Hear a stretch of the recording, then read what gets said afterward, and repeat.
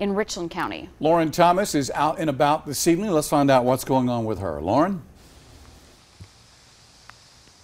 Yeah, JR, we're off of Gervais Street near Marion Street. So what we know right now is that the road, it's clearing up a little bit, but just before we got here, it was flooding.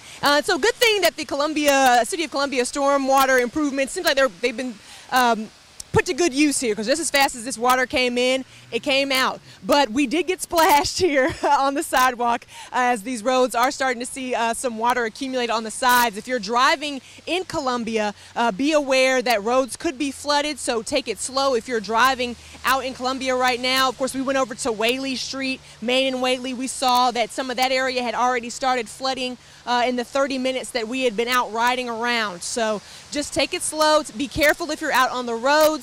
And of course, we'll keep you posted, keep you updated about what we know going on throughout Columbia as well. All right, Lauren, thank you so much.